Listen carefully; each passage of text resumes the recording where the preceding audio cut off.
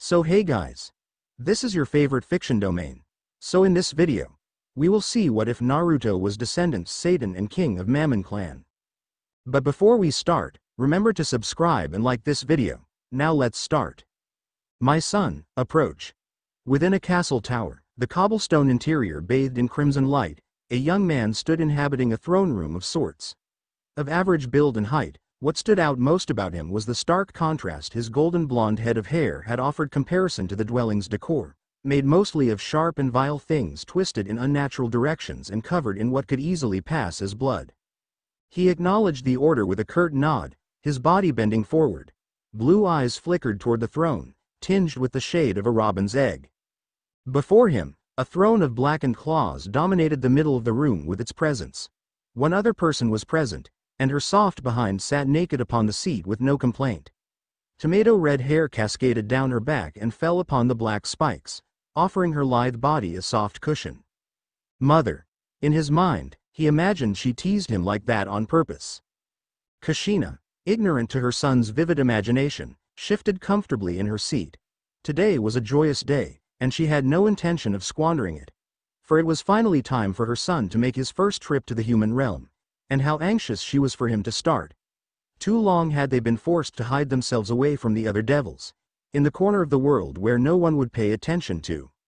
It was time for their clan to return to greatness, and her son would be the one to bring them back on that path. She had waited so long for this moment, that she had to bite her tongue to cull her excitement. Naruto, you know what you must do, don't you? It was more of a rhetorical question than anything. She had been preparing them for the past few years.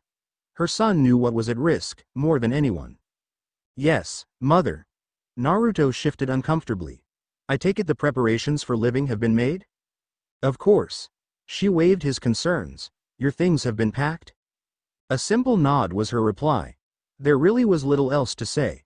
Pleasantries aside, she knew her son was stalling for time. He had never left her sight since he was born, and no doubt he had secretly detested the contents of the day's itinerary. But, just as he was weaned from her milk, he would learn to live without her in the same home. Very well then. She waved her hand and a magic circle appeared beneath his feet. Are you ready? Naruto took another look around what had become a very common, boring sight for his relatively young life. As much as it would pain him to leave, the excitement of traveling to a new realm was not something lost on him. If his mission would bring happiness to his mother, then he would complete it without fail. When his father died, it fell to him to protect the family and see his mother's desire come to fruition. No one would stop the rise of the Mammon, as long as he was still alive. Mother, before I go, he struggled to express his desires. As a devil and a noble, he was raised to make clear his wants and needs and even take whatever he pleased. The only one he could not express his will to was his mother, who ironically taught him everything he would need to make his wishes come true. Somehow, she had never once acknowledged him past that of an heir, and perhaps a tool to be used. Kushina shifted on the throne, pondering her son's hidden request. This just won't do, will it? Then, she rose from the throne and began to make her approach. Each step was even with the other as his mother showed off the royal etiquette she was raised with. More noticeable was each step she took caused her sizable bust to sway and slap the skin beneath. Her arms wrapped around his neck, cradling his body in her grasp. With just a touch, the resistance in his body gave way and he fell into the hold. As if she were a fragile piece of art, his arms were slow to wrap about her waist. There, my child. One of her hands forcefully grasped his hand and placed it on her waist. One last embrace before I let you go. Naruto was muffled as he was buried into the crook of her neck, inhaling the sweet scent of her perfume. He felt something wet pressed gently against his cheek. Mother is kissing me. It was too much to bear. He was so close, yet so far. The stimulation stunned him into inaction, and he was slowly wrapped around his mother's finger. I have one last gift for you, before you leave me. She pushed away, allowing them to have some breathing space. Kushina held up the palm of her hand, as if to offer something to him. A small blast of energy erupted, and two chess pieces came into being. One was a blood-red king piece and the other a pearlescent white pawn. After only a moment of existence, the pawn transformed into the shape of a bishop, then a knight, a rook, and then a queen. It continued to switch between shapes at random, and Naruto had difficulty identifying just what it was he was looking at. "For you, my son." She thrust her palm out toward him, and the pieces gravitated toward his chest.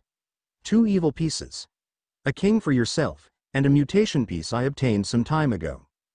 Kushina narrowed her eyes and for the first time since the beginning of their talk appeared to be genuinely concerned. "Do not waste their power on weaklings. You will only have one chance to use it." He could do nothing but hold his chest and feel the power emanating from the artifacts. The trust his mother gave him to hold onto such things meant she was no longer willing to hold back on him. There was no turning back, for either of them. "My dear Naruto, please come back soon." A magic circle appeared beneath him again as crimson light covered his vision. In the middle of the embrace, his mother had summoned another circle and sent him through. Now, he found himself hurtling through space and time with the portal to his home growing more and more distant. His mother had given him the tools. Now it was his turn to show he knew how to use them. The damn sun is going to make living here a lot more annoying. Atop a building's roof, Naruto looked down upon the city his mother had sent him to. Set within a valley, it was the very model of peace and seclusion. The central piece was the Human Academy, named after the town of Kuo. It must have been a school day, as he saw many humans the same age as him in their school uniforms heading toward the city center. The sun was sweltering hot, even after he had changed into the school blazer and matching pants. He had no idea how the humans could handle that kind of heat. The rays of light beat down on him and sapped all the energy in his body. It would definitely take some getting used to, and he would have to move around at night primarily if he wanted to keep it from permanently affecting him. Not to mention, he could not allow the humans to notice his presence. Luckily, no one was around to see him use his wings for the moment or two he needed them, but he was sure it would not remain that easy. Devils were fortunate enough to look very similar to humans naturally, so no one had given him an odd look quite yet. That was good, considering his objective here was focused on not attracting unwanted attention. Until he had followers or at least some powerful friends, the shadows were not going to be safe for him to roam in. Just have to keep my eyes on the prize. The faster he completed his objectives, the faster he could return to his mother's side. If that was not enough to spur him forward, his personal goals aligned well with Kushina's wishes. His mother always told him the Mammon were well known for wanting more than they could have. Sometimes for better, but often for worse. He planned to turn his family's curse around, one battle at a time. Him being sent to the town of Kuo was not by chance, either. It was a well-known fact throughout the underworld that this place held great significance for all three of the major factions. That meant that, apart from other devils, he would be dealing with both variants of angels, fallen and otherwise. Though he had never met an angel, from the stories he heard from his mother, they were not ones to be underestimated. Especially the fallen, since they fell from their God's grace for one reason or another. Tricks and underhanded tactics were their namesake, and so he would keep his guard up if he were to find one. But he could care less about how politics boiled down between the three groups. He was raised as one of the extra demons, after all. Ousted, voluntarily or otherwise by the current devil government, the Mammon were among those who avoided the 72 pillars at all costs. If his mission were successful, however, his mother hoped their name would return to the forefront of devil society. Naruto leapt down onto the street below and joined the crowd headed for the school grounds. Humans were the treasures and lifeblood that kept the three factions going after the Great War. They were the primary reason why Naruto had come to Kuo in the first place. For if the Mammon were to return, they would need influence, and the easiest way for a devil to gain influence was through martial strength. Sacred gears, artifacts of power only born to those with human blood in their veins, were the key to gaining any kind of power in the world. Angels, fallen angels, and devils all were attracted in some way to that power and had found ways to incorporate these valuable humans into their ranks. At least with the devils, they had created the evil peace system that Naruto was now a part of, with the king piece embedded inside of him. Though he only had one other piece to use for now, with time he could grow out his peerage to span the entire set. To grow and nurture that family was Naruto's goal, and it worked well with his mother's desires of total domination. If they were going to have any chance at returning from the outskirts of society, they would need a strong group of followers. And so, Naruto began his hunt for the strongest of humans within the grounds of Kuo Academy. Known to host the most gifted of humans, he had high hopes for what he would find inside. Unfortunately, he was quickly disappointed when he saw a group of boys being beaten senseless by a crowd of young women. Screams and shouts hinted that the culprits had been found peeping on the girls' locker room. If that was the kind of resource pool he was looking at, things were grim. Naruto continued with the crowd and found himself inside the school building as the bell began to ring for the first series of classes. Inside, the floor was a checkerboard tile and the building reeked of grandiose Western architecture. There was a feeling in the back of his head that he was being watched. With a few cautious glances, he took in his surroundings in an attempt to locate the source of his discomfort. There, two young women on the second-floor balcony overlooking the lobby. One leaned against the railing, with brown hair cut short away from her bespectacled eyes. The other was a stunning vixen that momentarily reminded Naruto of his mother.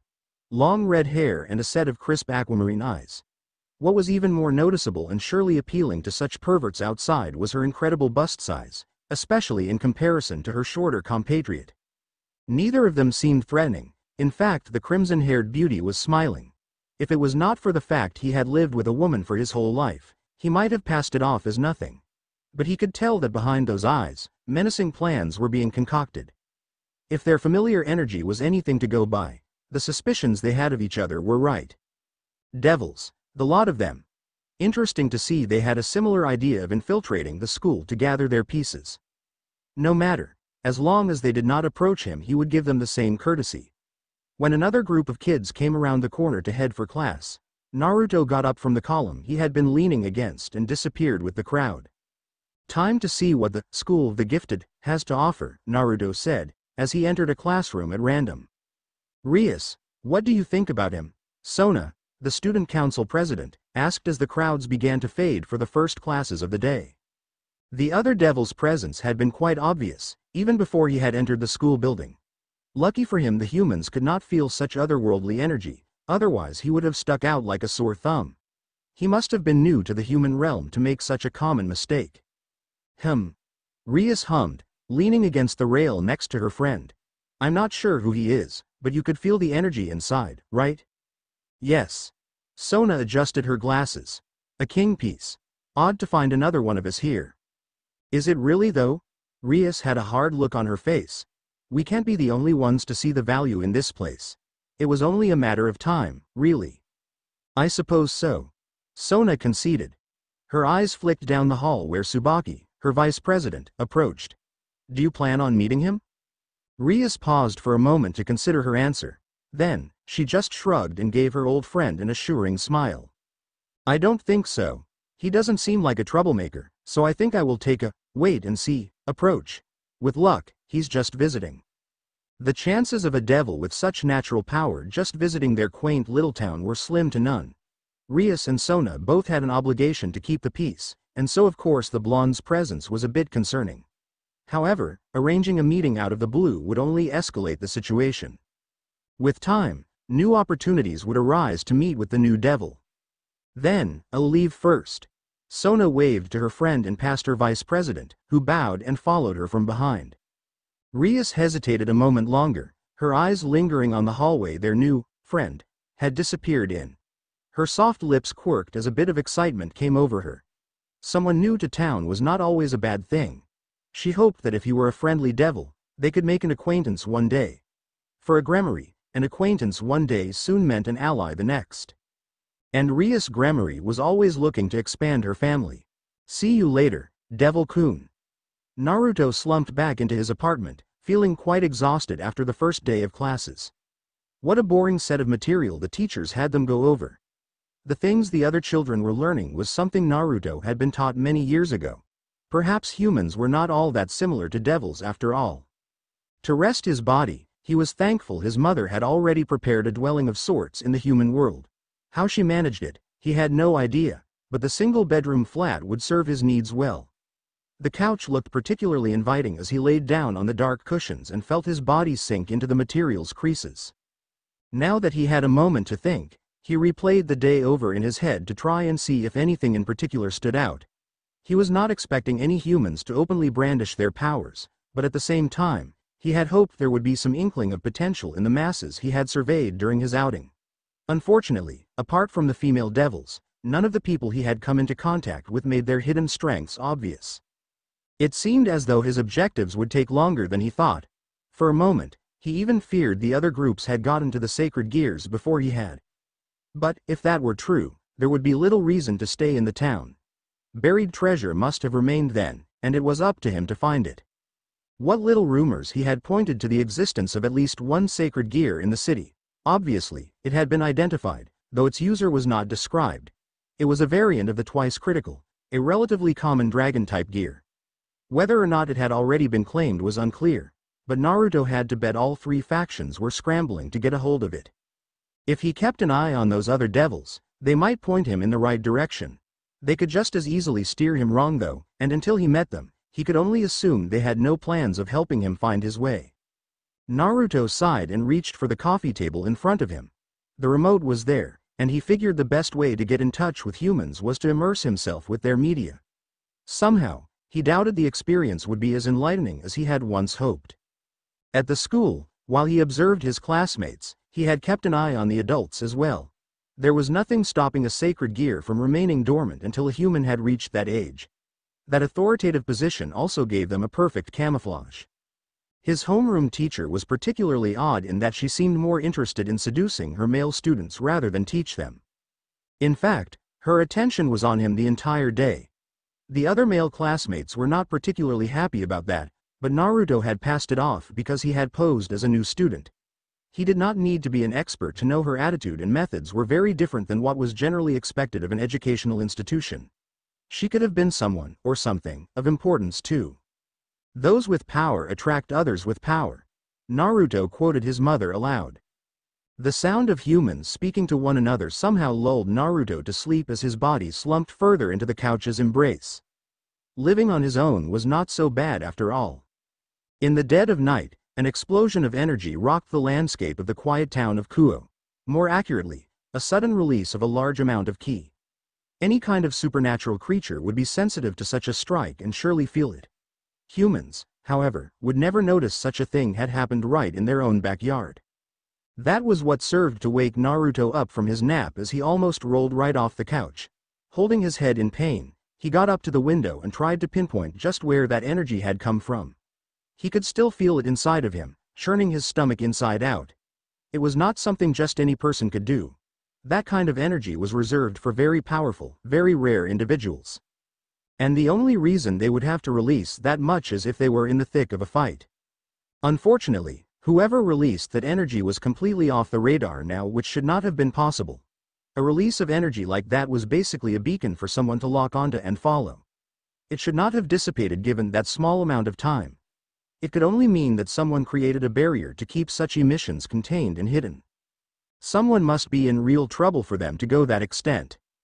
Dealing with someone with that kind of power was exactly what Naruto was looking for. Going alone was asking for trouble, but beggars could not be choosers.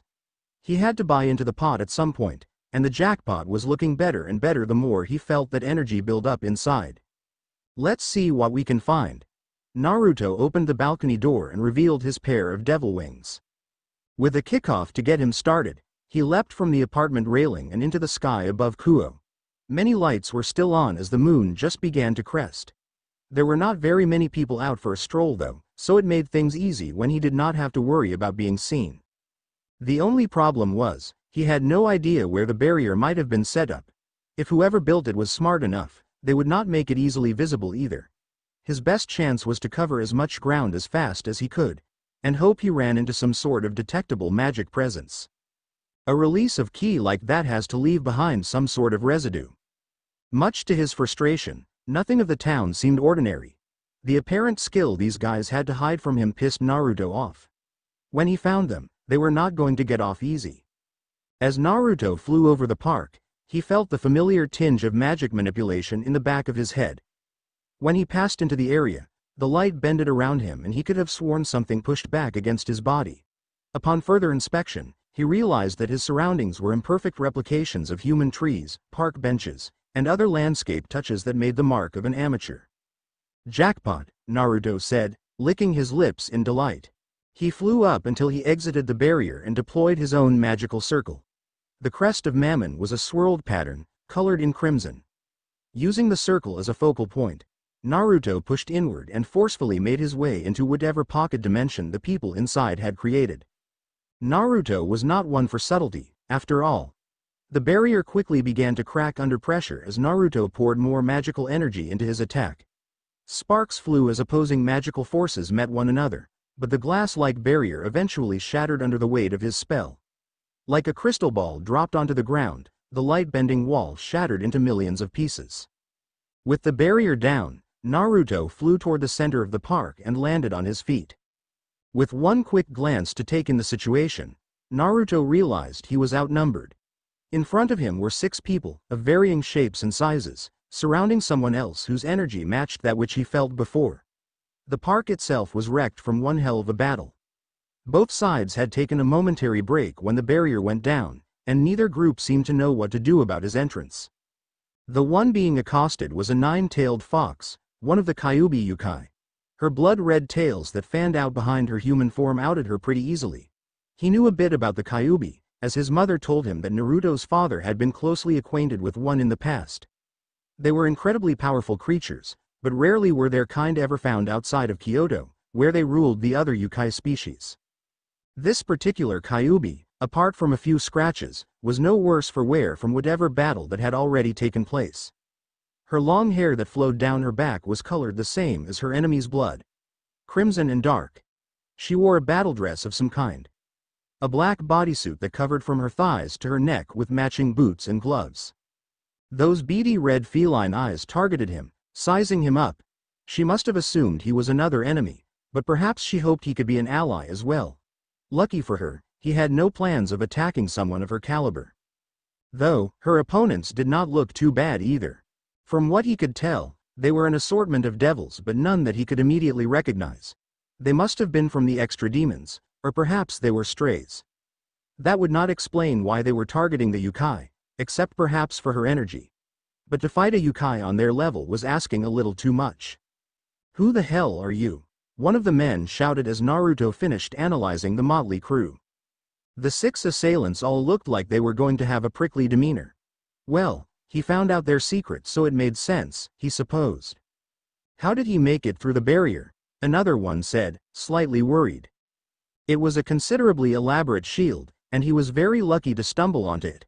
However, if they were to imply the barrier was powerful enough to keep him out, then they would be sorely disappointed. His mother would have punished him severely if something like that had defeated his magic. "Doesn't matter, keep on the Kyuubi." The first man turned his attention back to the 9 tails and ice shards grew from his hands. The devils slowly diverted their attention back to their original target, leaving Naruto alone. What a rude bunch, he thought. He preferred to keep cool in these kinds of situations, but the one thing that really set him off was when he was ignored. To be insulted or belittled by an enemy was one thing, but to have your presence rejected was something else entirely. Naruto narrowed his eyes as powerful demonic energy began to build up in his body. Attacking the Kyuubi was their first mistake, but forgetting about him would be their last. "Oi, bastards!" The vulgar language got them to turn around again. The Kyuubi had readied a fireball in her hands, but hesitated to retaliate when Naruto made his declaration. Naruto sneered, his switch had been flipped. Whenever his adrenaline got pumping, things started to get a bit loopy for him. His control slipped, and he started to enjoy the bloodlust inside of him. "You got some balls, turning your back on me." Naruto's hands soon became fists as he fought to control his instincts. "Let's see what you guys can do." A magical circle appeared in front of Naruto, not unlike the one he created before. Wah! His opponent's confusion quickly turned to shock as a dozen chains launched at them. Made of pure demonic energy, those chains were harmful to whoever their owner willed them to be. Right now, Naruto was not in the mood to hold back his strength as he directed the chains forward with an extended arm. The chains were also fast, too fast for the other devils to easily avoid. In quick order, the chains wrapped around 2 of the devils, pinning their bodies down. Pain quickly broke through their resistance, and they were forced to scream as the chains developed barbs that hooked deep into their skin. "My energy! The chains! Our powers!" The devils writhed on the ground as the bonds continued constrict around their bodies further.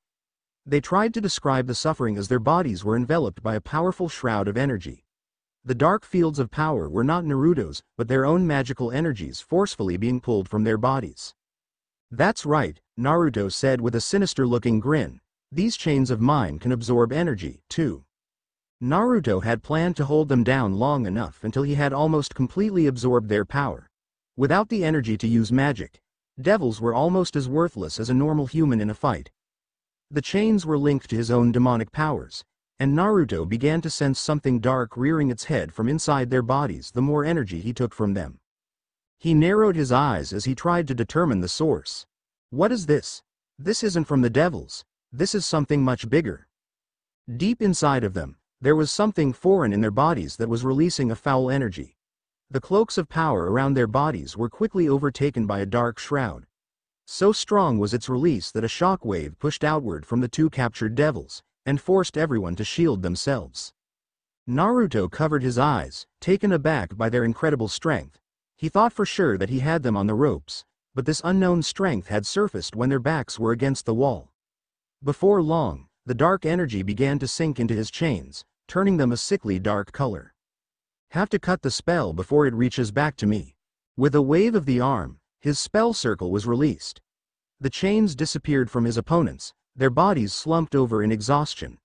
From the looks of them, their bodies were still suffering despite their power boost.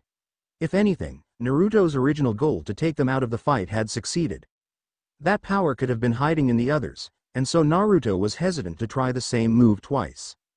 Now, the other four had chosen to sit out of the fight earlier and not help their comrades. At first, Naruto had believed they had collared themselves to prevent their friends from coming to further harm, but he started to realize they had no desire to help one another. More magical circles appeared, and a torrent of energy was launched at him, with their wounded comrades in the way. Too fast for him to dodge, Naruto was forced to create a circle of protection to stave off the attack. The torrent of energy sped across the battlefield, vaporizing the downed opponents in a split second. Blinded by the attack's overwhelming power, Naruto was pushed to the brink as he tried to maintain his shield. No good. 4 against 1 is too much. Under great pressure, the protective spell broke apart in front of him. By instinct, Naruto held up his arms to protect himself. He then felt a presence at his side, and then a great force pushed him to the ground. When he recovered, he saw the Kyuubi in front of him, containing the enemy attack with one hand. With a smack from the back of her hand, the attack was sent flying away. Fireballs formed in each of her hands, and above each tail. They were tinged white, with Naruto recognized as the infamous strength of Kitsune Fox Fire. She unleashed the barrage of attacks, forcing the remaining devils to scatter across the battlefield to escape. Each fireball exploded into a fiery mess upon impact, taking with it a chunk of the surrounding area. Somehow, apart from glancing burns, the remaining 4 had managed to avoid lethal damage. This earned them a harsh glare from the 9 tails as she began to build up an insane amount of power.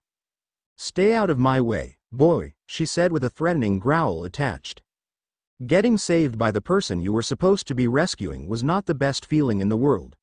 His eyes could barely follow her movements as she launched forward with incredible speed, appearing next to the closest devil. With one punch, she was able to break their magical defense and send them hurtling into the ground. Such strength was not focused solely on her human extremities, as the tails whipped at the devils too foolish to get close. Naruto dusted himself off and hesitated to leap back into the fight. He would probably just get in the woman's way, or worse, get himself attacked. Still, the adrenaline pumping through him refused to let him stay out of the way for long. He noticed that a couple of the devils had managed to avoid the Kyuubi's focus and were creating a large magical circle between them. Releasing his wings, Naruto flew at them in an attempt to halt their counterattack. A combination attack required a great amount of practice, considering the depth of the calculations involved in most magic. If they were able to pull something like that off, then the attack was too dangerous to let them complete it. Moments before he reached them, an army of chains were unleashed from the depths of wherever the magical circle led to. Naruto shielded himself, but quickly found out the attack was not meant for him as it sailed past. The chains quickly found and latched onto the Kyuubi, ensnaring themselves around her body like a bad weed. Her scream of pain echoed as the spikes dug into her skin, and he could feel the energy forced out of her body as the chains absorbed it all. "This attack, it's so similar to mine. But these chains aren't feeding the energy back to the devils." Where was all of that demonic energy being taken? The answer lied on the other side of the magical circle, as Naruto quickly figured out that the spell was not to create the chains, but summon them from another location.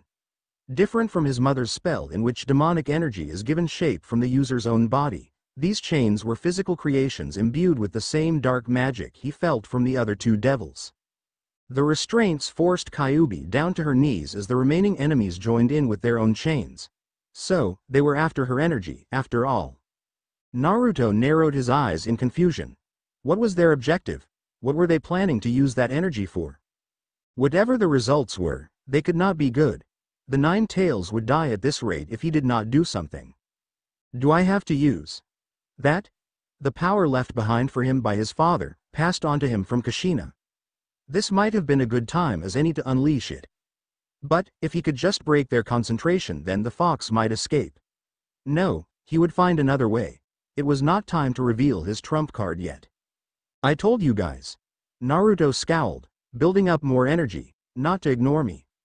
With the release of his magic, a maelstrom of energy released and forced the ground beneath his feet to buckle and crack.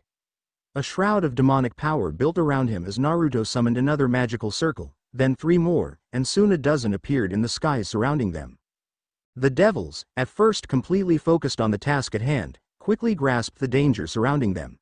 Unfortunately, they were either unable or unwilling to cease their absorption of the Kyuubi's strength and offered no defense against his attack. This ends now.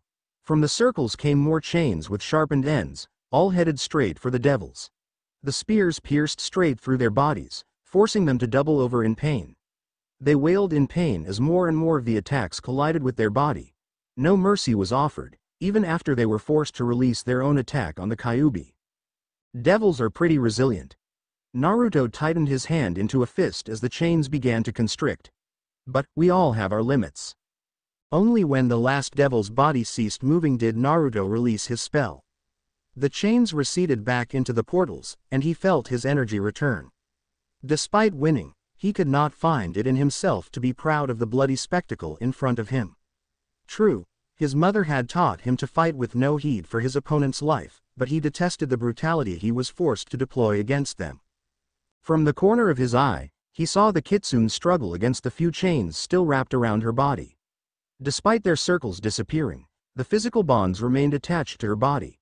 He could not tell how much energy they took, but he was sure that the creature in front of him was severely weakened from the encounter. With a strangled roar, the Kyuubi shook off the rest of the chains. From the strength she had left, the Nine Tails carried herself some distance from Naruto in a vain effort to find safety. Her skin began to fizzle and smoke as the wounds healed themselves, albeit slowly. She was out of breath, and he was then very sure she was unable to fight him even if she wanted to. Naruto walked over to her, cautiously taking each step in an attempt to not antagonize her. "Hey, you all right?" he asked. The Ukai shied away from his touch. Despite their common enemy, she still did not trust him. He thought that it was fair for her to feel that way, considering he was a devil too. Still, he could tell those wounds were going to be difficult to handle without enough energy, and he could barely feel her presence at all. Kyuubi collapsed to her knees from exhaustion. Instinctively, her hands covered her chest as pain racked her body. Naruto decided to keep his distance and respect the demon's privacy. If he were to go to her, he had no healing ability of his own to help anyway. His concern was useless to the Kyuubi. Damn them. Those chains stole my energy. Kyuubi's breathing was irregular and her speech came out in labored pants. When the wounds remained on her body after the energy had dissipated, Naruto knew that her power alone was not enough to save herself. The only thing Naruto could think of was to use his evil piece, but that would bring her back as part devil. He knew of the pride associated with the Kyuubi Ukai, and a full-blooded one like her meant that she would not be a fan of such an idea. But they were running out of options. "Hey, I think I have an idea of how to help." Shut up, devil. I do not need your help." Her words were harsh, but she did not even have the energy to push him away. Naruto knelt down next to her and was glad to see she offered no resistance. Whether it be from weakness or an acceptance of his help, he could not tell. "Come on, at least listen to what I have to say." When she offered no words of resistance, he took it as an invitation to continue. "I have something that can bring you back to full strength, but it's going to turn you into a half-devil. Just the thought of it instantly made the Kyuubi cringe, but she remained silent. Hopeful, Naruto continued with his pitch in hopes she would accept. If nothing else, it would save her life. It means joining my family, too. I know how powerful the Nine Tails are, since my father was partnered with one once, so I don't plan on holding you back. The thing is, this is a deal you can't go back on. Naruto hiked a thumb over his shoulder, toward where the devil remains were. I'm going to guess they aren't the last ones to show up trying to get your power.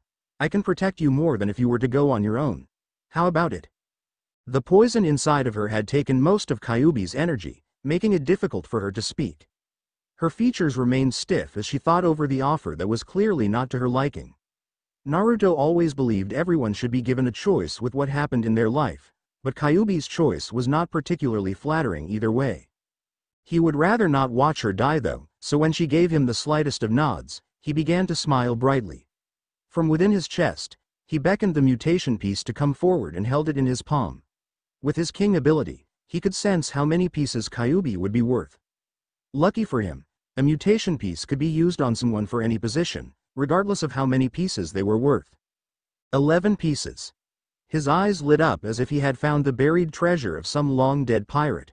Coming to Kuo was not such a bad idea then, if he found a powerful vixen such as this. Not to mention, he could not ignore her feral allure. Kyuubi groaned in pain, shaking him from his reverie. Without any more time wasted, he inserted the piece into her chest and observed the energy of the evil piece surge through her body. The healing she once struggled to complete started again, but this time the wounds began to close with great speed. In under a minute, the fox was already up onto her own 2 feet without his help. Devil life force now flowed through her veins, just as her Yukai did.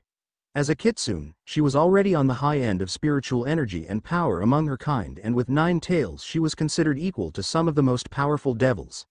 Now with devil blood surging through her veins and an evil piece embedded into her chest, she had ascended to a level rarely reached by any newly resurrected devil. Naruto watched as she began to stretch her body and get used to the new strength. This was his first time seeing someone be resurrected, not to mention by his own hand. Not bad. Kyuubi offered as her observation. Welcome back, Naruto said with a friendly thumbs up. The crimson-haired woman scowled, not amused by his little joke. She crossed her arms and seemed to wait, impatiently, for him to say something. So, what am I supposed to do? Do not expect me to bow or call upon you with honorifics. You have not earned it. Naruto sighed. Starting with conditions of the relationship was really exhausting. Hey, I'm not trying to make you a slave or anything. Like I said, we're partners. He shrugged. Maybe she was educated enough to know about the devil system. It was worth a shot. If you know anything about the evil piece system, you know that as the head of a family or peerage, I have the king piece. Their most powerful partner and member of the family is the queen piece, which is what I made you. Kyuubi's eyes lit up upon hearing that she was considered a queen, though it should not have been all that new to her. If his memory served, the 9 tails often acted in leadership roles for the Yukai, so she was already royalty anyway. Still, that bit of interest he hoped was enough to keep her from arguing against it. So, Queen-san, what would you like me to call you? Do you have a name? He gave her a cheeky smile as he leaned in close to tease her. The 9-tailed creature pushed him away, quite forcefully. His usual attitude did not seem to mesh well with her serious personality. You have not earned the right to know my name, let alone call me by it. For now, Kyuubi will suffice. HMPH. Okay, Kyuubi. You can call me Naruto. There was an awkward moment after the introductions were over until Naruto remembered what time it was. Come on, we better get back to my place and rest. I can fill you in on my plans tomorrow. Kyuubi shrugged and followed behind him without another bit of interaction. The silence was uncomfortable, but Naruto had to remember the entire situation was pretty foreign to her. The idea that he had just gotten a queen, and a powerful one at that, had not completely sunk in with his mind either. And so, the 2 partners left the battlefield of the park. Despite it being their first meeting place, both were eager to leave it behind. Rias, they've gone. Shall we follow? Akeno reported, still in her Miko shrine outfit. Rias and the rest of her peerage hid within the trees of the park. They had come in the middle of the battle and had expected to take part, but were pleasantly surprised to see the new devil and his nine-tailed friend finish the interlopers off. No, that won't be necessary. They have dealt with enough trouble for the night, I'd say. Despite the battle being resolved, Rias was not smiling. She would have to report such an incident to her brother and Sona to determine just what those devils were doing out here, in the human realm. Not only that, but hunting a Kyuubi of the ruling clan. The only saving grace was that the devils were not affiliated with any of the 72 pillars, and so she could only assume they were strays. However, they were quite well organized for a bunch of random servants, so she wondered if they could really be extra demons. Her curiosity did not end there. Who was that blonde devil? What was his clan? What were his intentions? Whatever he wanted could not be so innocent to pass up a wounded kitsune as he brought her into his peerage. She would not forgive him if he caused trouble in her territory, so she would need to keep a close eye on him. That magical circle. Dot and that crest. Who is this Naruto? Indeed, she had many questions for her dear brother that night. The faint sounds of an alarm forced Naruto out of his dreams and back into the real world. He had been enjoying himself in the presence of his mother back in the underworld, a place he sorely wished to be. To be taken from such a pleasant dream made him scowl as he struggled to open his eyes against the morning sun. Sleeping caused all of his senses to dull, and so he could not tell where Kyuubi was. When they arrived at his apartment last night, Naruto had offered her the bed to take. Considering the situation, it felt like the only appropriate course of action. Surprisingly, she refused him and had chosen instead to meditate on the floor in his living area. From what little he had gleaned from his interactions with the kitsune was that she had great pride in herself. He figured that accepting his kindness was a way of showing weakness. I hope she cuts the attitude soon though. She was really difficult. Despite the fact he saved her life and offered a place as his partner, Kyuubi had dropped all niceties when she spoke to him. Somehow, he still had not earned the right to even carry on a proper conversation with someone of her ability. At this rate, they were not going to function well as a team. Naruto released the yawn building up inside of him. Carefully, he rubbed his eyes and decided that it was truly time to wake up. A lot of things would have to be resolved today, so there was no point in resting further.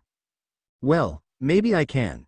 In front of him, an immensely powerful presence released a burst of ki. Naruto's eyes burst open as he saw Kyuubi launch one of her fists, covered in fire, at his face. He forced himself to roll out of the way and grunted in pain as he fell onto the wooden floor. Now on the ground, he managed to recover himself and rise to his knee.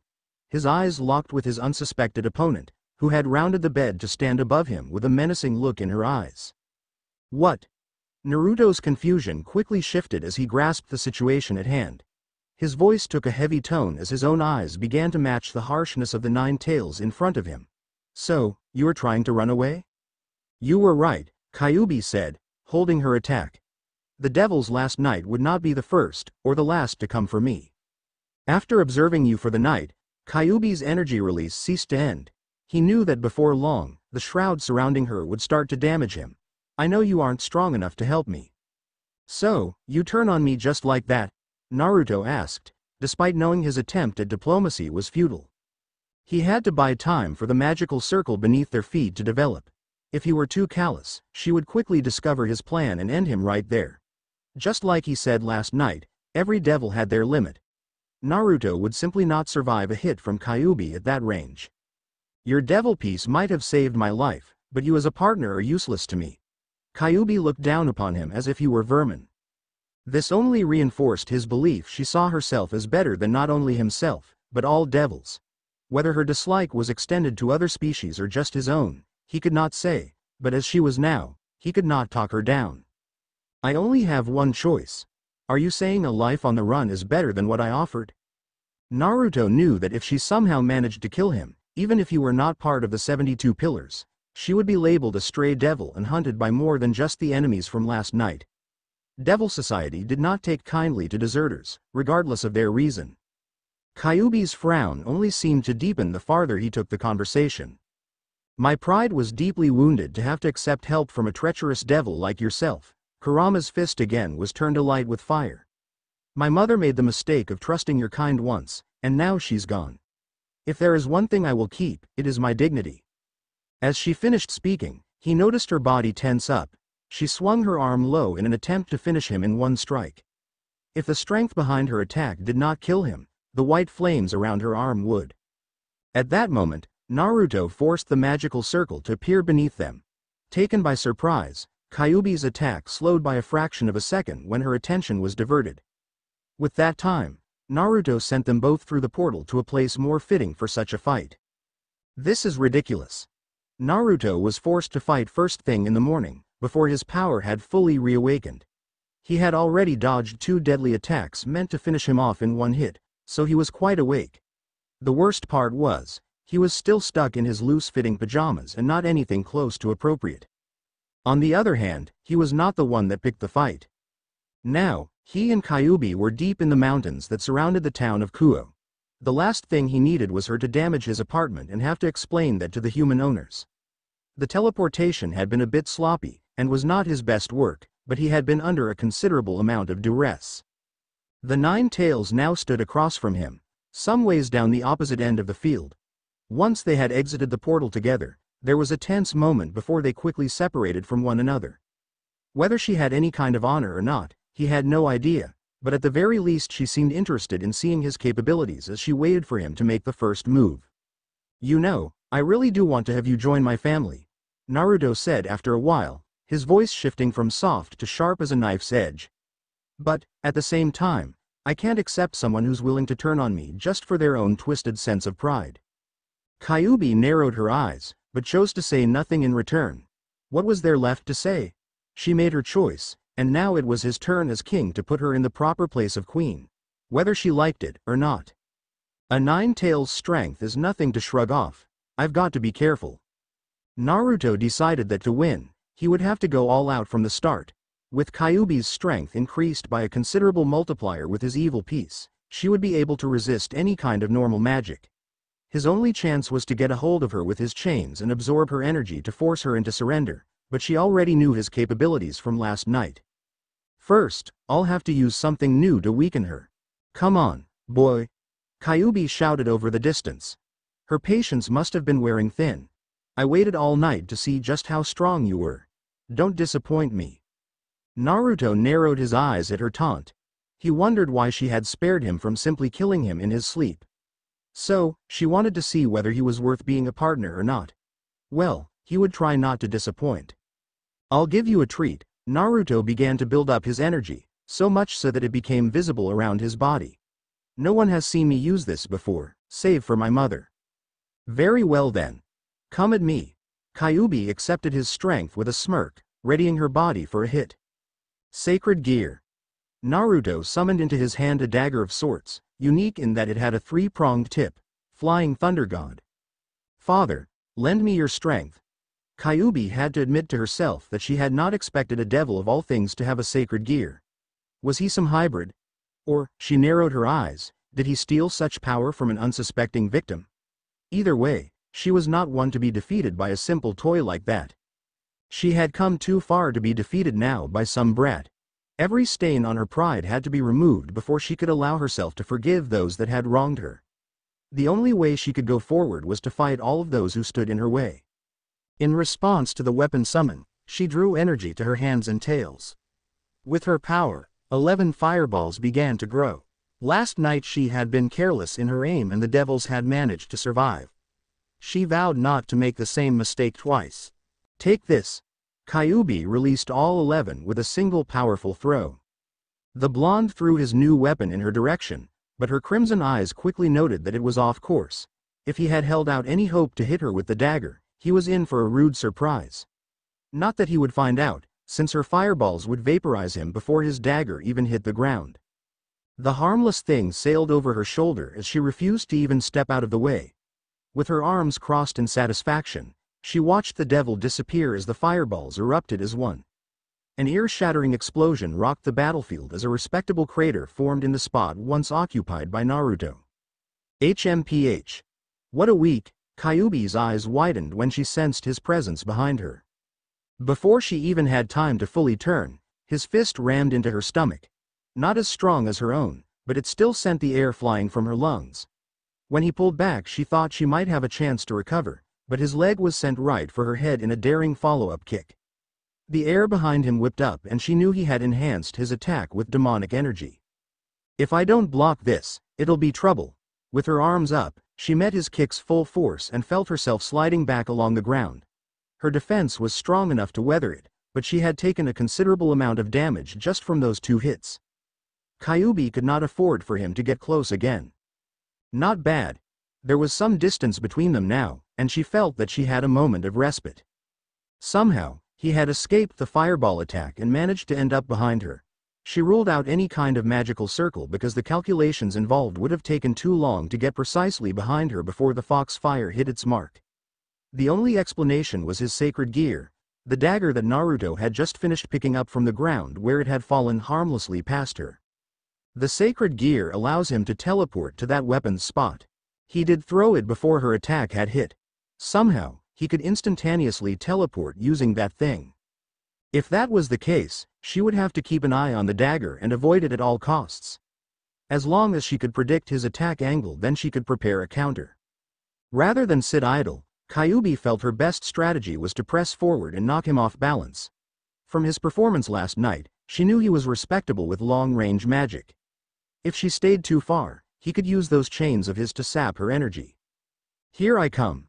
With a powerful kickoff, the 9-tailed fox launched herself right at her opponent.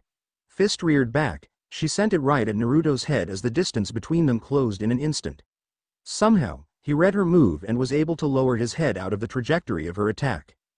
Not one to be deterred, Kyuubi pulled back and started to send a barrage of kicks and jabs at his center mass. They would not hit as hard as if she focused all her strength into one hit, but she knew she was more likely to overwhelm his defense through speed. A pitiful spellcaster like himself would buckle eventually under her stamina. Much to her surprise, however, Naruto did not give in so easily. He kept up with her lethal dance of flesh with his own body. For every kick, he would weave his body out of the way, and for every fist he would slap it away with his own arm. Whoever taught him his defensive skills was impressive, Kyuubi had to admit. Let's see how you handle this. Her body was again covered in energy, this time supplemented with her new demonic strength, and then converted into a cloak of flames. Now, each strike carried with it fire that was sure to hit him whether it be a glancing blow or not. Understandably, he grasped the new reach of her attack and leapt back and out of range. But this time, he was too slow. From the fire around her arm, she quickly conjured another fireball and threw it at him. Now that he was in air, he would have a much more difficult time her perfectly aimed attack. The fire cloak had merely been an excuse for her to gather the necessary energy for another ranged attack, but disguise it to fool the so far cautious devil. Just as she expected him to, Naruto threw the sacred gear weapon at her again. This time, she would not allow him to get close. Kyuubi sent one of her tails out and smacked the weapon far off course to ensure he could not surprise her again. In the meantime, her fireball had reached him. Rather than teleport or defend himself with a magical circle, Naruto instead chose to slap away the ball of energy with the back of his hand. Since she had conjured it together rather fast, the attack was small enough to be pushed away by a devil with his strength level. However, her fox fire still severely burned his hand and arm as the attack was just barely diverted away. That was very foolish of you to block with your bare hand. Kyuubi snickered, how the tables had turned so quickly. You might as well consider that arm useless now. Fine, Naruto responded through gritted teeth. No matter how tough he acted though, she knew he was in pain. I only need one arm to beat you, anyway. Oh, big words.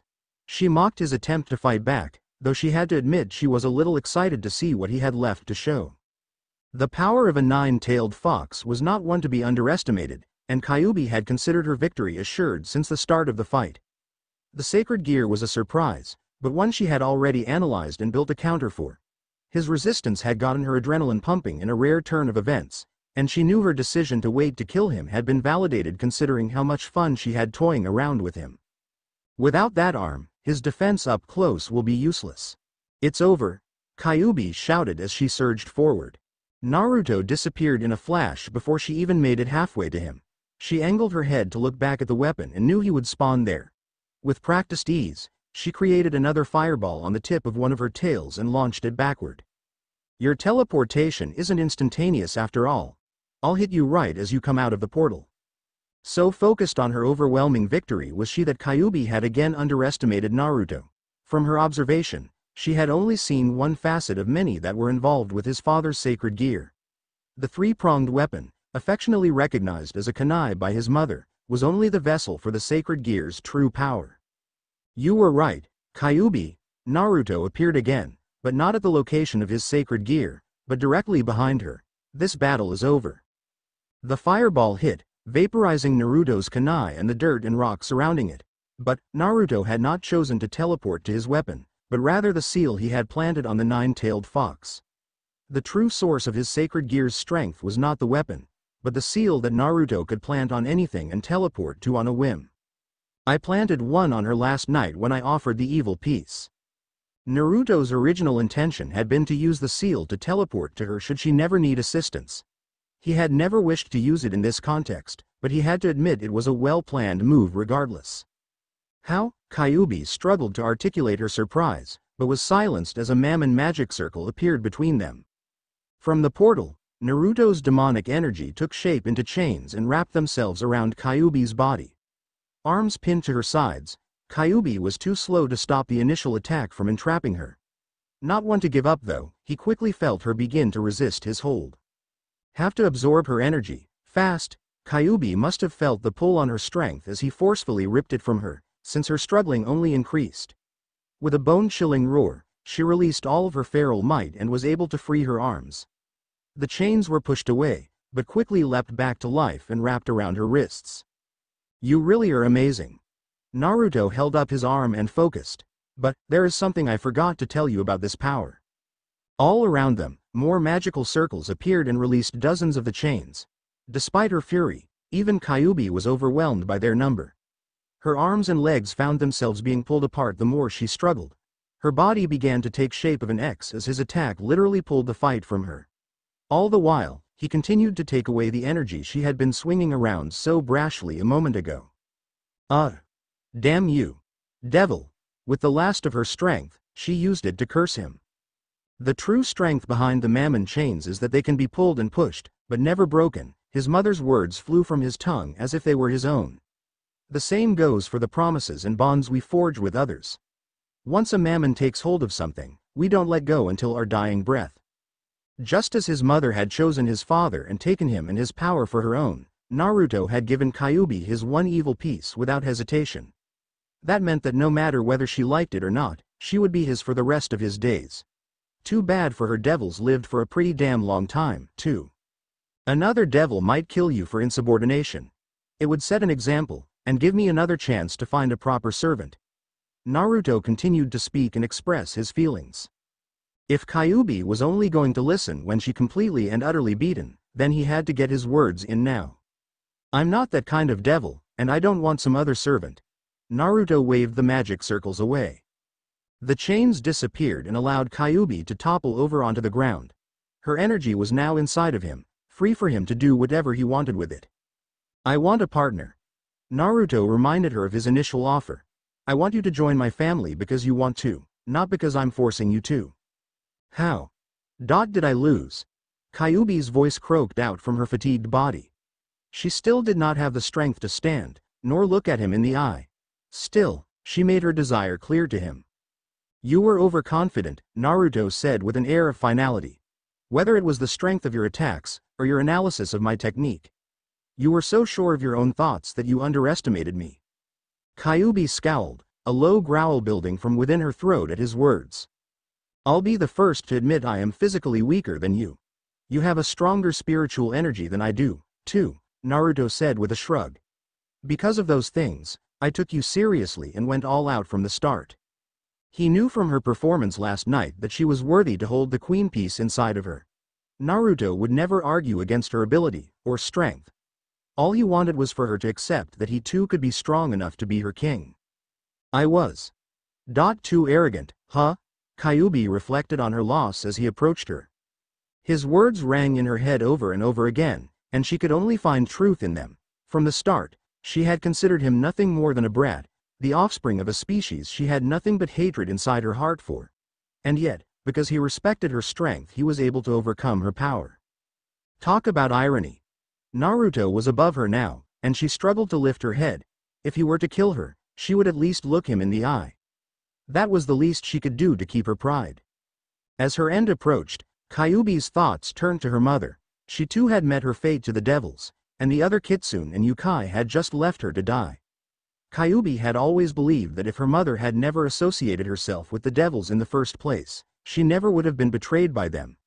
Because of her feelings for one particular devil, she threw her life away and took away the only family Kyuubi ever had.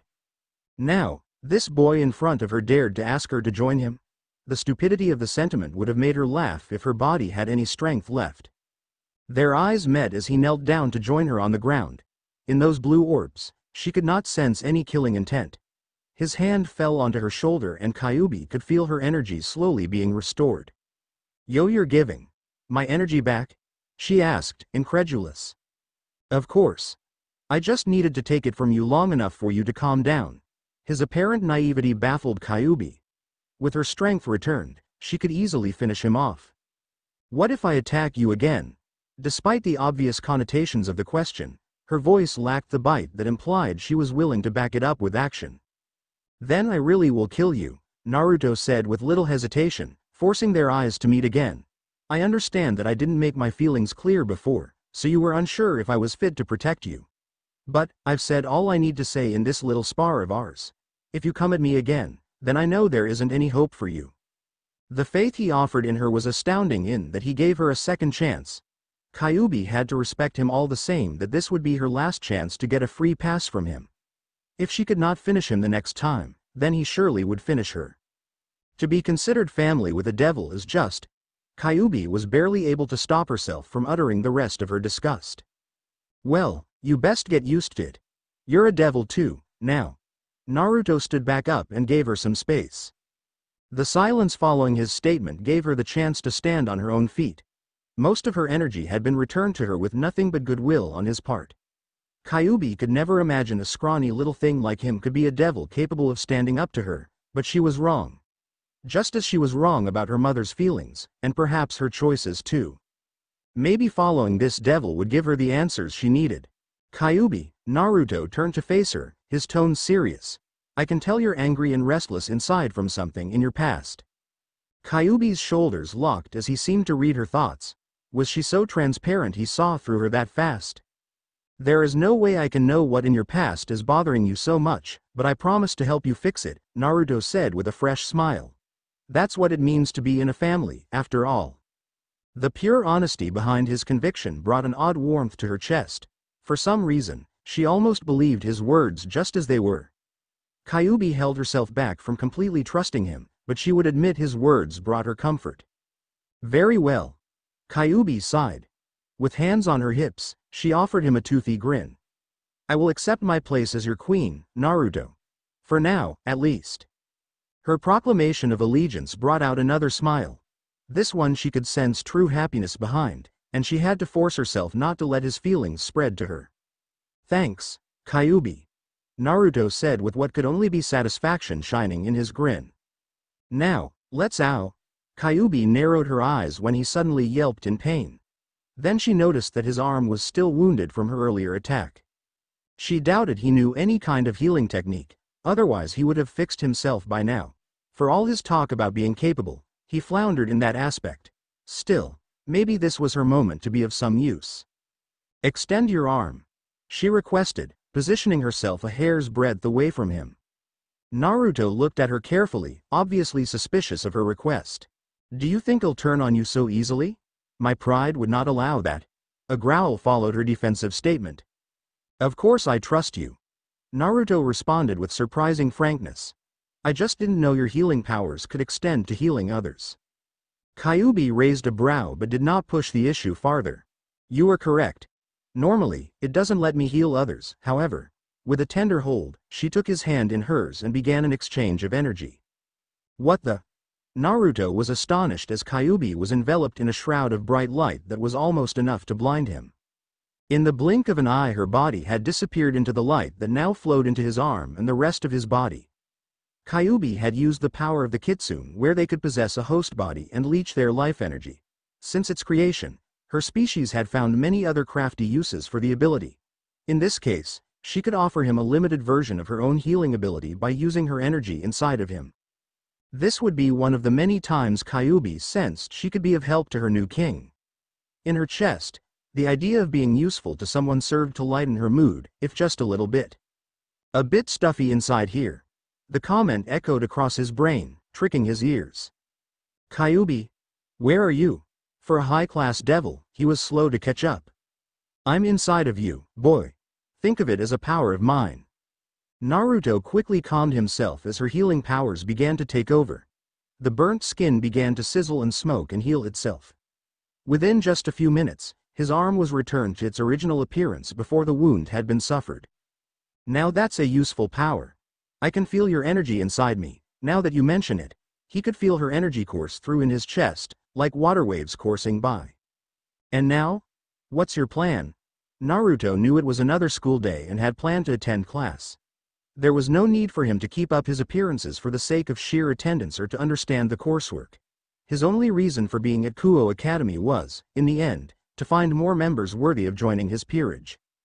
Kyuubi was a great first addition, considering her strength and natural aptitude for the queen position, but his mother would need more convincing before she believed him ready to take on more evil pieces. That meant he had a lot of work to do in the form of scouting the town for potential. It was no doubt going to drag on and be a bore, but it was a necessary evil. We head for the human school. Keep an eye out for anything unique.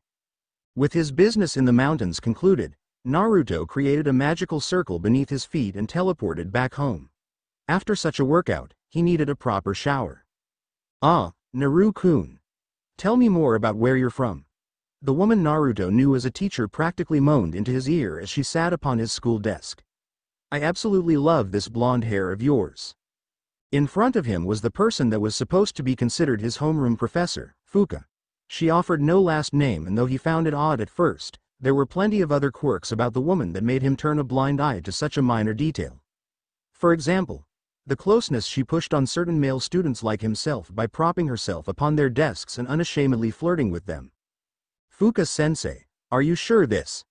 Naruto's eyes flicked down at his desk, where her rear sat, barely covered by a pencil skirt that came down to half her thigh, is appropriate. The red-headed woman, that he noted was not far from his mother in sheer physical resemblance, raised a teasing brow that was soon followed by a smirk. It was rather apparent early on she cared little for the rules that had been put in place by humans to separate an authority figure like herself from the student body, but she liked to play along at times in what he could only guess was for her own enjoyment. I don't know what you mean, Naruto-kun. The honorific came out more like a seductive purr than an actual word. I'm just enjoying a bit of a teacher's conference with my new favorite student. Naruto's robin egg eyes glanced around the room and quickly picked up on the ire of the other males. Clearly, she had offered them some capacity of the same shtick in the past, and they had grown jealous with his special attention. He wanted to believe her attention was nothing but friendly teasing, but there was something in his gut that said otherwise. This one reeks of crows. In this case, Kyuubi seemed to agree. Rather, she became the voice of his gut from inside of Naruto's chest. So, she isn't normal after all. Normal was a stretch in relation to his teacher, but his meaning went farther than her personality. If Kyuubi's suspicions were correct, then it meant the woman in front of him was no human. I could just eat you up. Those whisker marks are especially cute, Fuka said with a sultry tone. She had basically been on top of him since class had started. With a daring kiss on his forehead, Fuka ended her teasing early. I have something I need to take care of, so we can continue this tomorrow, Naruto-kun. Naruto narrowed his eyes as the busty female quickly wrote some instructions on the board and left them with a simple wave. Before the other boys could even bother to converge on him, Naruto was already halfway out the door. As if he were going to let her get away so easily. Let's follow her. See if anything interesting turns up. Something interesting had indeed come to fruition in Naruto's strategy to follow Fuka. Unfortunately, interesting meant conflict was inevitable this time around. Now, he had to salvage things before they got too far out of hand. Fuka had led them to a church on the outskirts of town. Not an odd sight in the town, by any means. What was odd is that she chose to not go inside but rather stay out. For a short time, it appeared as though she were almost trying to see through the building's walls themselves as she remained stock still. Most telling of all were Fuka's raven pair of wings that softly fluttered behind her back. A fallen angel, huh? Her forward approach to speaking with the schoolboys was starting to make more sense. Fallen angels were known for being seductive, and that went for either gender. They were also well known for making servants out of those that fell in love with their looks, similar to succubi. "Oh boys," Fuka cooed, waving toward the church. "I have a proposition for you. Come out and play with me." What an annoying sow. Kyubi was clearly not amused at her cutesy tone, and Naruto had to admit that it grated against his ears as well. Beneath that playful demeanor, however, Naruto was sure he had sensed something else. Those eyes of hers burned with purpose. Not long after Fuka began her catcalls did a few men in robes emerge from the large wooden doors. Anyone could see from their eyes that they were entranced by her looks. With but a simple motion of the finger, she had them approach her without any hesitation. Naruto grimaced. Men of the church were quite weak. Fallen angels and the servants of God never get along. Is she trying to tempt them? Before she could welcome the entranced young men into her arms, a spear of light came crashing down from the sky. It embedded itself into the ground near the priests and proceeded to explode into a bright light. The blast released a heavy amount of energy, and Naruto was forced to shield his eyes. The human's life forces were extinguished in the blast that stopped just short of hitting Fuka. Fuka looked somewhat disappointed as the energy died down. Something told Naruto that she had been expecting such a thing to happen, given her rather relaxed stance. Her violet eyes shifted to the sky above to greet the two shadowy figures with the sun at their backs. "Welcome, Tenshi-san." Her overly friendly greeting was followed by a wave. Then, Naruto noticed her eyes narrow into something he akin to dangerous. "I was wondering whether you would join me or not." Her voice changed. Kyubi noticed the shift in attitude as well. Fuka's mask had been lifted to reveal her true nature. Her mission all along had not been to convert some weak-hearted priests, but to lure out these angels. Without a doubt, turning an angel was a much greater prize than simply acquiring some servants. "Quiet yourself, fallen scum," said the male angel, a young man in a simple white robe. His short black hair and piercing eyes gave him a handsome, yet oddly intimidating visage. "We have come to offer you God's forgiveness, fallen san."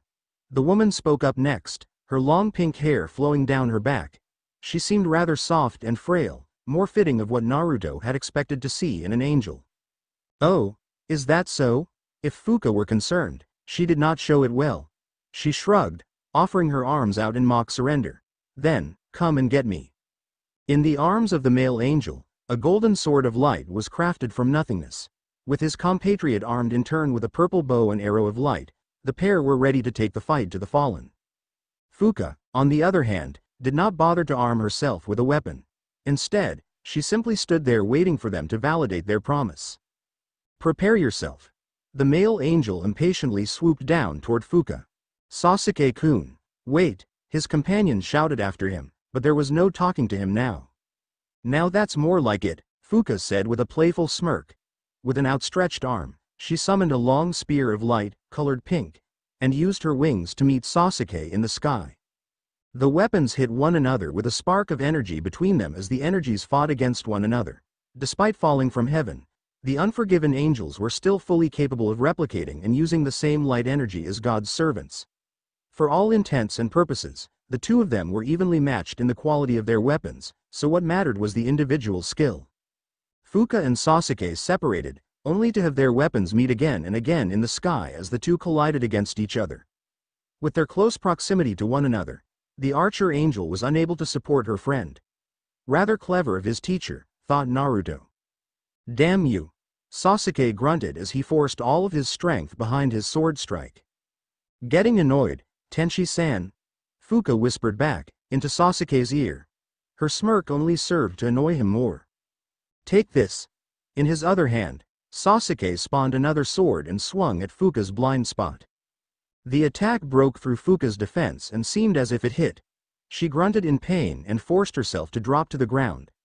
Sasuke was relentless though, and flew down to strike her with all of his might. That was when Naruto noticed his teacher's strained breathing turn back to normal. She was smiling of all things as someone was seconds from killing her. "The angel's wings. They're switching," Kyubi said, unable to hide her astonishment. The kitsune was right. Sasuke's wings were flickering back and forth between black and white. Rather than tempt him through lust, it seemed Fuka would take him through fury. Not just Sasuke, but his compatriot seemed to be losing her will as well. She had not fired a single arrow, and yet her wings were changing too. He noticed in her eyes that she bore great concern for the man she was paired with, and Naruto realized her affection and concern was borderline lust in itself. If he fell, she would too. Just as Sasuke's blade came down upon her head, Fuka shifted her body out of the way. His body extended past her as he lost balance. Her hand went out and wrapped around his sword hand, twisting the wrist and eliciting a pained cry from the angel. Not one to show remorse, Fuka sent a bone-crushing elbow strike into Sasuke's cheek. The force of the blow sent Sasuke flying backward against the ground. He stopped just a few feet from the entrance of the church building. From the ground, his pure wings were now tarnished with dirt. Though, they were not to be pure for long unless he calmed himself. How dare you! The female angel fired one of her own arrows at Fuka while Sasuke struggled to regain his footage. With a twist of her spear, the purple arrow of light was smashed into nothingness. The attack was weak, even for an angel. Despite Fuka's lack of concern, the archer seemed ready to fire again when Sasuke held his hand up. Enough, Sakura, he brushed his bruised cheek, wincing at the pain. Despite his act, the wounded angel was clearly out of breath and far too wounded to continue. She's just trying to tempt us. We'll retreat, for now. Sasuke-kun. The woman named Sakura had a face full of regret, as if she knew she held her friend back. Not long after that, the angels did indeed fly back into the sky. Fuka let them go with no trouble, though she did offer the male angel a final wink for a goodbye. Well, that was fun, Fuka said before turning toward Naruto's hiding spot in the nearby bushes. Naruto-kun, you can come out now. That was very impressive, Fuka-sensei. Naruto offered her a compliment right off the bat. The fact was, his words were simply taken from his heart. No doubt, she was the clear victor of the match. In the end, all she did with the angels was play fight with them. You still call me sensei, even after all that. Hee. Fuka blushed a bit as her wings fluttered behind her. Just because you're a fallen angel doesn't mean you aren't still my teacher at school, right? He added with a playful smile, one of which she quickly offered in return. That's why I like you, Naruto-kun. Clever and handsome. Fuka approached him with nothing but elegance as each step in her armored heels was carefully taken and meant to accentuate her womanly features. From inside of his chest, Kyuubi's energy surged out of his body and covered the area between them in light. A few moments later, Kyuubi emerged and held her arms up as if to attack. She had no qualms about fighting Fuka, whether or not Naruto saw her as a friend or foe. The fallen angel, to her credit, merely narrowed her eyes to cautiously gaze upon the new arrival. Her arrival, while surely unexpected, was not enough to intimidate someone who Naruto had quickly begun to consider a veteran at combat. Interesting, Fuka whispered, a gloved finger touching her chin in silent thought. Your pet?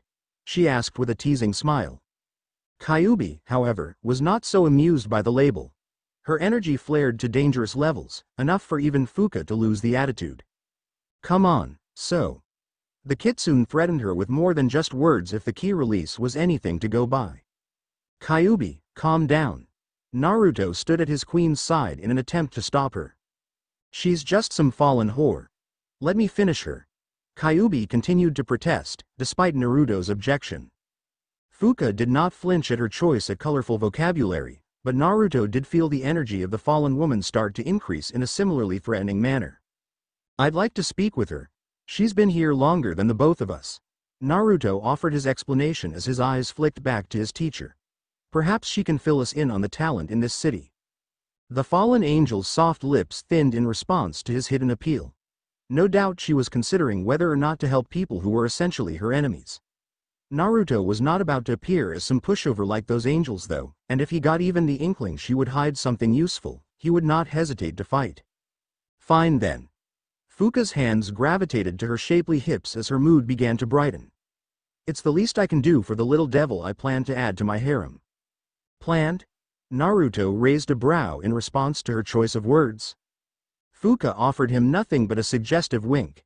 You may find it interesting to note that the rumor mill says a dragon-type sacred gear has been detected around town. This is fairly recent, within the last week or so. The morsel Fuka offered was more than appetizing for Naruto. A dragon-type sacred gear? Now that is interesting. Dragons were some of the most powerful beings in all the world. They were fairly rare as well, though Naruto understood devils in particular had them most often as acquaintances of some kind. Sacred gears related to them ranged from incredibly common to some of the most rare and powerful sacred gears in the world. The chance for mediocrity was outweighed for the opportunity of greater power than Naruto could ever imagine. I don't suppose you would know where to find it? Naruto asked, though he doubted it. Even if she did know, why would she tell him? Fuka clearly had her own agenda, and entertaining his wish was merely a whim on her part, or a part of her own plans. I'm afraid I don't, Fuka shrugged, though she did not seem particularly apologetic. HMPH. As useless as I suspected. Kyuubi grunted, her arms crossed in contempt. Such toys are not my concern, after all, Fuka said, hinting at her own agenda. I wonder what is your concern? If not sacred gears, then what purpose do you have here? I'll take my leave now, Naruto-kun. See you in class tomorrow. Naruto and Kyuubi watched as the fallen angel flew off into the sky and disappeared. They were no closer to finding a person of interest, but at the very least he could successfully claim the town had something worth investigating over. His mother would be interested in learning that tidbit of information. If the dragon-type gear was as powerful as the rumors seemed to make it out to be, the user would not stay hidden for long. Then, Naruto would swoop in and take them for himself. Come on, Kyuubi. Let's. A distant rumble signaled an explosion of some kind had gone off. Both of them turned in the direction they had sensed the release of energy from, and quickly grasped it was inhuman in origin. Since it was in the opposite direction Fuka went, it could only be someone, or something, else. Let's go investigate.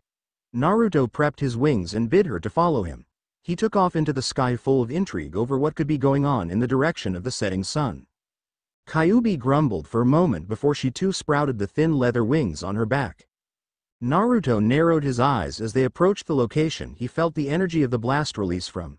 It was a park of some sort, but from the sky it was empty. He quickly detected foul play as a type of barrier had been erected. Another barrier, Kyuubi whispered, as she no doubt remembered her own experience.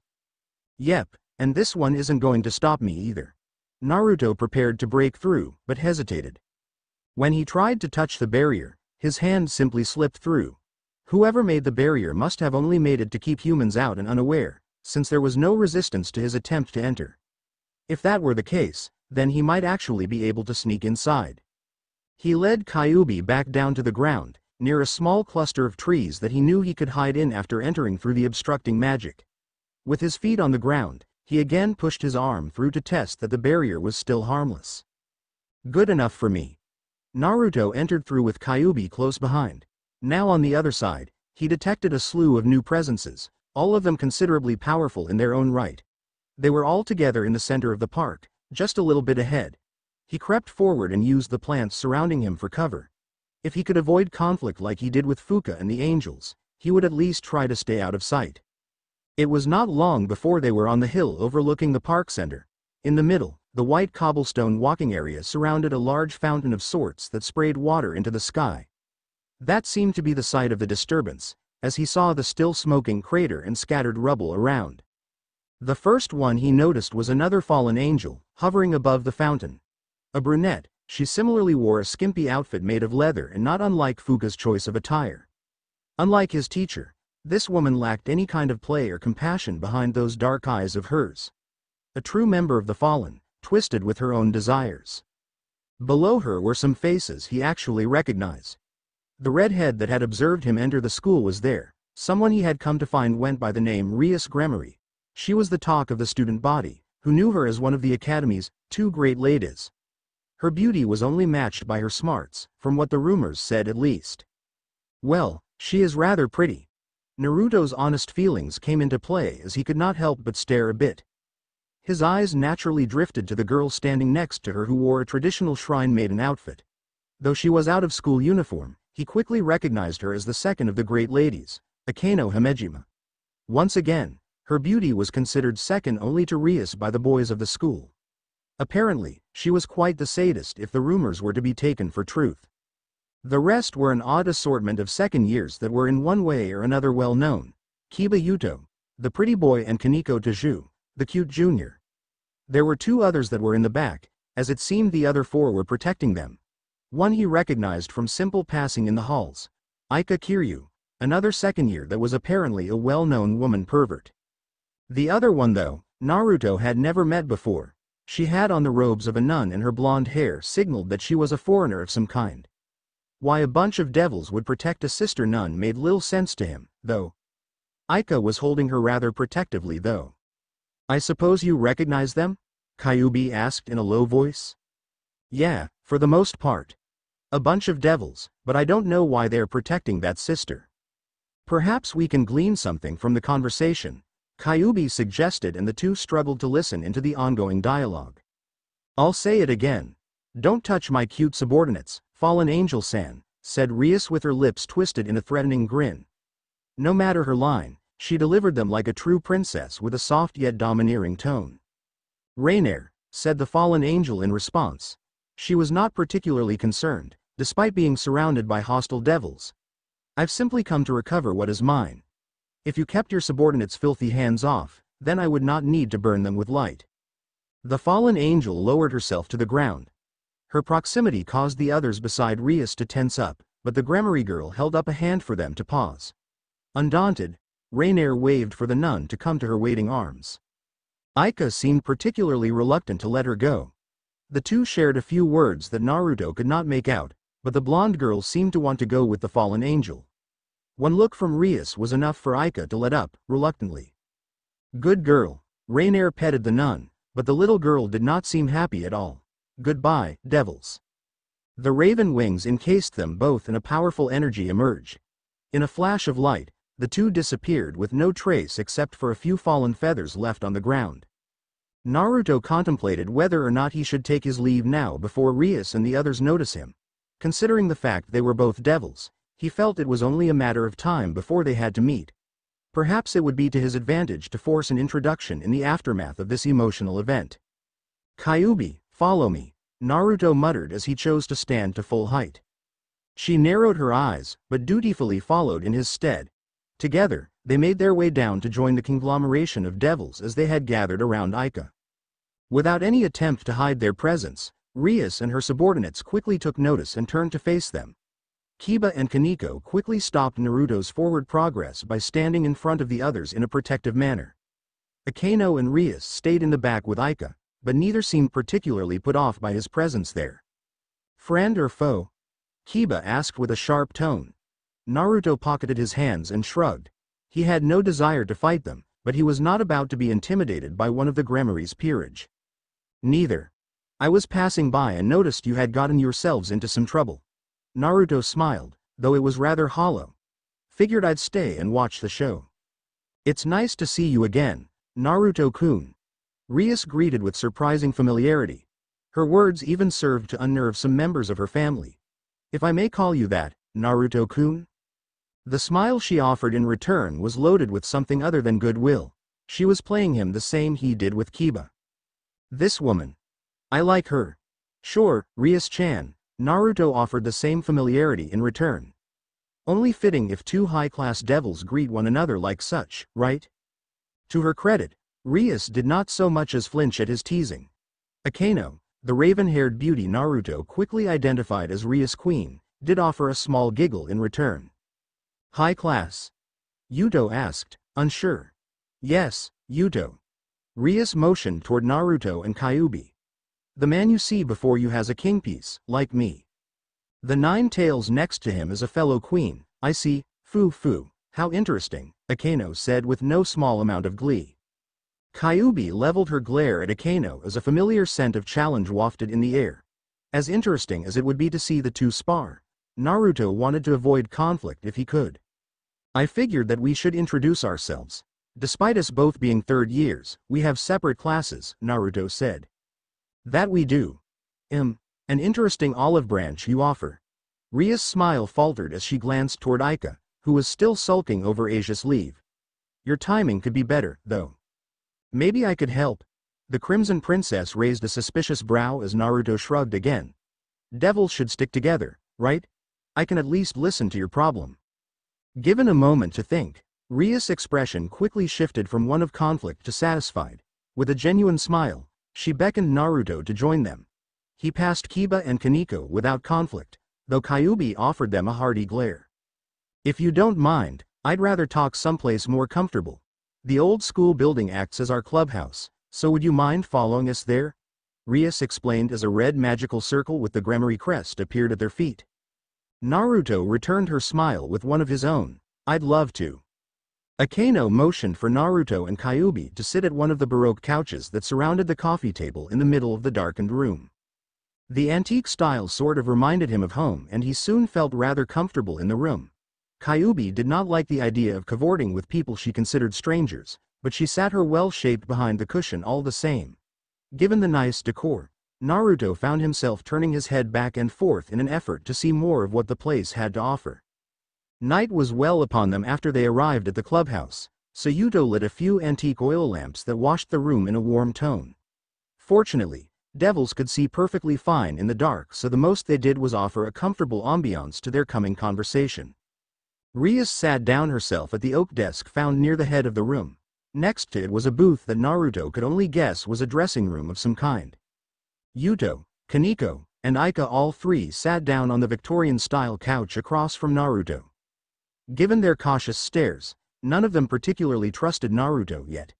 He could not blame them, since he in turn failed to trust Rias. The nature of devils, he supposed. "Here you are, Naruto-san. My own blend of tea." From behind him, Akeno returned with a silver platter of china plates and cups filled to the brim with the tasty liquid. With perfect manners, the queen offered Naruto a cup without him even having to ask. Bewildered by her kindness, Naruto accepted the offering with a mumbled thanks. When the drink was given to Kyuubi, she fared little better. As expected, she hastily took the cup and plate from Akeno's grasp and offered her an ungrateful glare. All the same, Rias' queen continued to wear such an innocent smile. "She is a little too happy, I think." From his observation, it was more of a challenge to make Akeno frown than it was to smile. That happiness of hers had to stem from somewhere deep.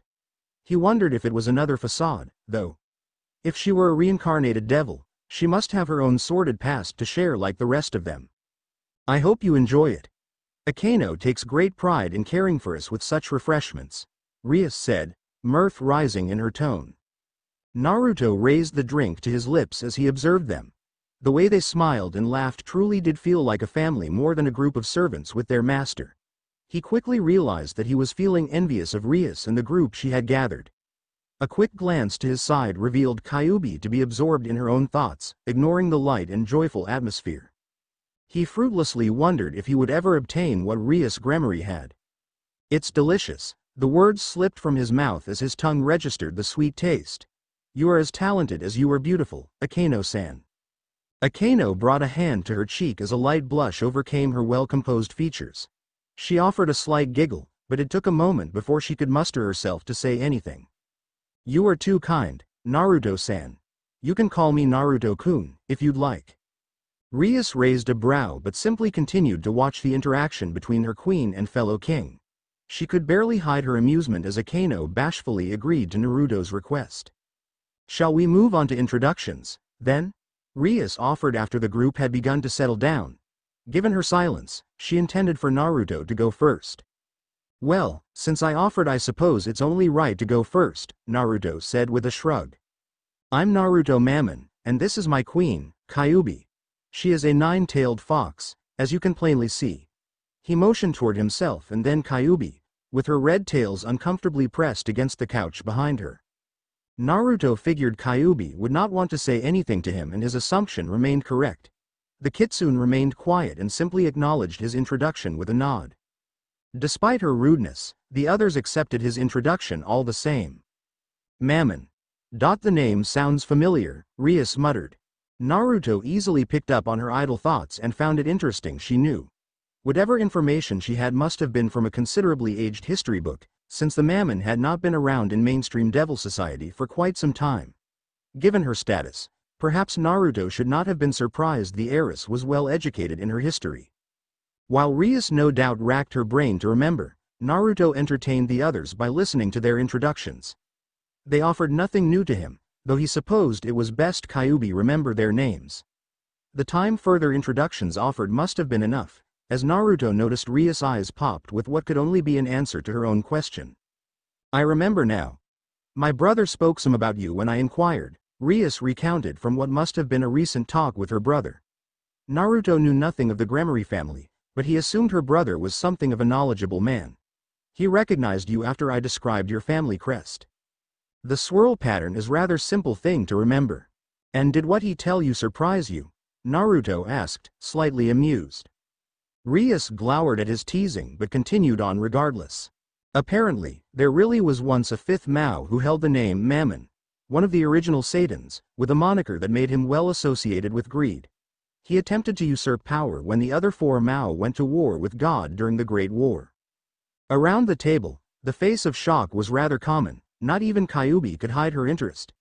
Naruto remained tight-lipped as he listened to her recount his family's history with simplified yet relatively accurate detail. After great sacrifice, the Mao was defeated and his clan swept away to the edges of the world. Even my brother, Sears X Lucifer-sama, was taken aback to discover some still lived. Naruto's eyes betrayed him as he discovered Ria's family connection to one of the current Mao. Given her natural prowess, the family relation only made sense. Still, it just went to show how out of touch he and his mother were from the rest of the underworld. We have experienced our share of hardship, Naruto professed, taking another sip of tea while wearing bitter eyes. But we are alive.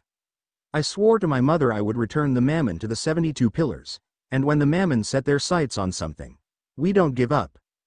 Quite a fine saying, albeit for an almost extinct house, Rias said with little sympathy in her tone. Her eyes narrowed on Naruto, though she kept the same smile. I hope you don't plan to cause me trouble, Naruto-kun. I'd rather not have to end your dream by force. HMPH. Naruto ignored her threat with a stubborn grunt. I have to admit I am jealous of you, Rias-chan. Oh, why is that? She inquired, her interest piqued. This family you have here, creating something like it for myself is another desire of mine, he said, setting the tea back down onto the table. Their gazes crossed as Naruto stood his ground. For that dream to become reality, I've come here to Kuo to find my peerage. I'll develop a family I can take care of and trust, just the same as you did. The strength behind Naruto's conviction seemed to humble Rias, as she offered no further retort.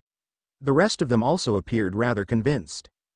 After that, I'll return to the underworld and petition for my family to return to the pillars and earn our old territory. Naruto's voice dropped as he said that. He had reiterated his mother's words, but he knew they were naive to think things would go so easily. Rias too must have grasped the same thought as she began to frown. That might not be so easy, Naruto-kun. Your clan has been gone for too long, and I highly doubt anyone would cede their land back to you over such an old claim. Her voice was at least somewhat sympathetic that time. Still, his determination was not so easily lost. I'll find a way, was all he offered in return. I admire your dedication, something of a trademark for the Mammon I'm starting to pick up on. Rias' grin began to lose its luster soon after. However, you will need to be a bit more clever than that if you wish to return to the rest of Devil Society. Otherwise, you'll be ripped apart by their schemes. No one would want the Mammon to repeat their conquest a second time, right? Akeno added in a somber tone, her smile lost as well. Naruto could offer nothing in return as the simple fact was that Rias had a point. He would need to get stronger, both mentally and physically, if he wanted to see both his mother's and his own dreams come true. That was something he had chosen to accept long ago, but hearing it from others made him feel even less secure. For now, at least, you and I have no issues with one another. Ria's smile returned and with it, an offering of peace. That much means you are welcome to visit us here anytime, and I'd like to encourage you to do so at your leisure. That's quite the offer, Naruto said. Well, if you want your dreams to succeed you will need some devil acquaintances. If you would like, it would be my pleasure to be your first. There was a certain shine to her eye Naruto could only attribute to some hidden agenda. For now though, there was no reason to refuse. I might take you up on that, then. With that, the two groups of devils offered a series of short goodbyes and parted ways. Both had learned something about each other, and they were all one step closer to their own goals and desires. You seem to have enjoyed yourself, Akeno, Rias said with no small amount of teasing laced in her voice. With Naruto Mammon now gone, Rias dismissed her own group to go home. They were kept late enough as it was, and she appreciated their hard work. Of course, as Rias' queen, Akeno remained behind to dutifully attend to the president and apparently suffer from a bit of womanly torment. Akeno, however, betrayed nothing as she still continued to smile. She must have thought of something nice as she soon began to blush again. Come now, Rias. You have to admit he was rather handsome, despite his boyish looks. Akeno's smile seemed to widen as she reminisced. So, even Akeno found something she liked. I have to admit to no such thing, Rias said with a hint of mock pride, though a giggle from deep within betrayed her anxiousness.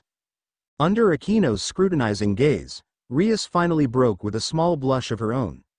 Fine, the Crimson Princess admitted with an overly harsh tone. I did find his whisker marks to be kind of cute. Foo, so even Rias. Akeno's unfinished statement was enough to fluster the other young woman. Enough already. The end. Remember to subscribe and like this video. See you in the next video.